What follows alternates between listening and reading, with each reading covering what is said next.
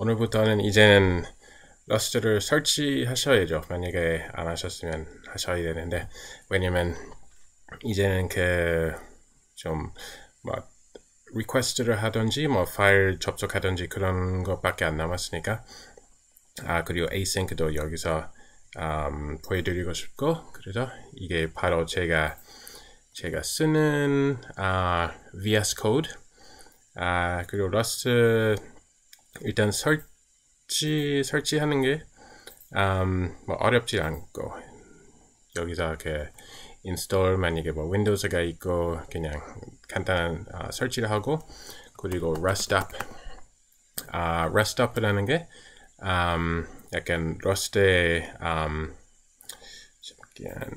다시 VS 코드로 갈게요. 이건 작년에 그냥 만든 재미로 만든 앱인데요. 그래서 Rustup가 약간 Rust Manager.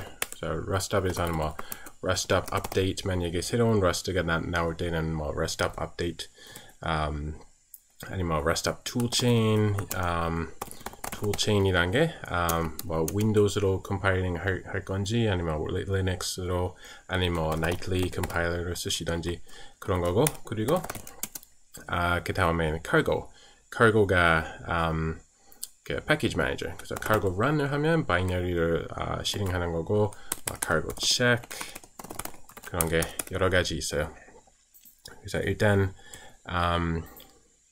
먼저 제가 여기서 터미널 열어서 새로운 프로젝트를 어떻게 하는지 보여드릴게요. 그래서 제가 쓰는 게 C/Rust, 그리고 cargo new 그리고 이름 주면 돼요. 그래서 easy Rust 예를 들어서 already exist, easy Rust 이렇게 간단하게 created easy Rust. 그리고 이제는 new window도 되고 open folder 이렇게 하고, 어디 갔어요? 여기 easy Rust. Nope. 저장할 생각은 없어요. 네, 저는 자기 자신을 믿어요. 이건 필요 없고, 자, 이젠 easy Rust. 그래서 cargo new 먼저 다시 터미널 보여드리고, 그래서 cargo new를 하면 이런 파일이 자동적으로 생겨요. 여기 cargo tomo, 여기서는 dependencies, 지금까지 봤던 dependencies rand 등등등 다 여기 안에서, 패키지 네임 이건 밖에서 접속할 때 쓰는 거고, version, edition 이건 Rust가 지금까지는 version 3가지 있었고, 먼저 처음에 나온 게 이거고, 그리고 edition, version 말고 edition이란 게 약간 breaking changes가 깨질 수 있는 그런 변화가 있을 때만 edition에서 나오는 거고, version 지금 1.60이고 version은 그냥 계속 그대로 깨지지 않은 change. 근데 사실은 옛날 것도 컴파일링이 잘 돼요. 왜냐면 2015년 거를 이렇게 자동적으로 현재 거로 바꾸고 그런 거 있어서 사실 옛날 것도 그대로 쓸 수가 있어요. 근데 edition 이제는 2021년을 쓰는 거고, 그리고 cargo lock 이거는 dependencies가 있으면 여기 cargo lock에 나오는 거고, 이거 it is not intended for manual editing. 그래서 이거는 그냥 참조용으로만 쓰는 거고, git ignore 이건 일단 target, 뭔가 바이너리를 만들면 target으로 나오는데 git가 그거 알면 안 되니까 여러 파일이 되게 많아요 여기서. 그리고 main 일단 자동적으로 이런 것만 나와요. hello world. 그래서 만약에 먼저 cargo 제일 빠른 게, 만약에 그냥 컴파일링이 되는지만 궁금하시면 이렇게 cargo check, 그리고 바로 어렵지 않으니까 finish dev 0.02초 안에 다 있고, 그리고 cargo run. 만약에 cargo build를 치시면 이거는 이렇게 builds a binary만 생기고 실행하지 않고 결국 run하면 아예 그 실행하는 거예요. 그래서 여기서 hello world 그리고 extension 먼저 무조건 필요하신 게 이거 Rust Analyzer 무조건 Rust Analyzer를 쓰셔야 돼요. 왜냐면 이제는 그 playground와 달리 let my string equals string from I am a string 이런 게 나와요. 이게 type in inference 그래서 어떤 타입인지 여기서 바로 알 수가 있고 되게 좋아요. 예를 들어서 my vec equals vec 이게 진짜 그 playground보다 훨씬 좋아요. 그리고 my vec dot iter my vec dot iter dot map number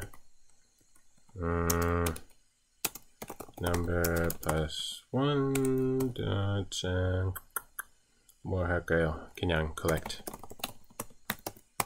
vec let my new vec 이런 식으로 그 모든 곳에서 어떤 타입인지 알 수가 있어요. 그래서 여기서 vec를 만들었고 vec unknown 보여드릴게요. 자 이젠 알 수 있어요. 그래서 my vec i32 그 다음에 it로 해서 it는 iterators are lazy 그래서 collector를 부르기 전까지는 그냥 이런 타입만 만드는 거예요. 그래서 dot iter 어떤 iter가 있고 이런 타입이 있고 그리고 map을 해서 number라고 부르고 number가 ref i32 그리고 여기까지는 어떤 iterated type 그리고 item 뭐 이런 정보를 다 알 수가 있어요. 그래서 그거를 쓰시는 게 좋고 Rust Analyzer 누구나 쓰는 거고 그리고 개인적으로 제가 좋아하는 것도 이런 거 있어요. Crates by Sarai Uzgur 터키 분이신 것 같은데요. 자, Crates라는 게 여기 그 cargo.toml에서 예를 들어서 뭐 rand를 쓰고 싶어요. 원래는 이렇게 뭐 웹사이트로 가서 요즘 뭐 어떤 타입인지 사실 0.8.5가 최신의 란드지만 여기 crates 덕분에 그냥 아무거나 치면 어떤 버전인지 이건 X가 나와요. 이건 최신 버전이 아니니까 그럼 이걸 해서 최신 버전 여기 체크가 나와서 이제는 최신 버전을 쓰고 있다고 하고 그리고 docs를 이런 식으로 직접 볼 수가 있어요. 근데 제일 중요한 거는 여기 cargo.toml에서 그거 볼 수 있다는 거 어떤 최신 버전인지 그리고 이제는 자 cargo check를 할게요. rand 조금 쓸게요. let rng equals rand rng thread rng 이런 것도 있죠. 이것도 좋아요. thread rng 자 이번에 컴파일링을 하면 cargo check, cargo build 이런 식으로 rand 약간 7개 그래서 이게 rand 안에 쓰는 그런 크레이트들 그래서 rand를 쓰는데 rand는 이것도 필요하고 이것도 필요하고 이것도 필요하고 그래서 rand 하나만 쓰는데 결국은 크레이트가 7개 있어요. 그래서 이제는 cargo.log를 보시면 이런 거 다 나오지만 나머지 전 아직은 내용이 많이 남았지만 다음 비디오에서 여기서 이어서 계속할게요.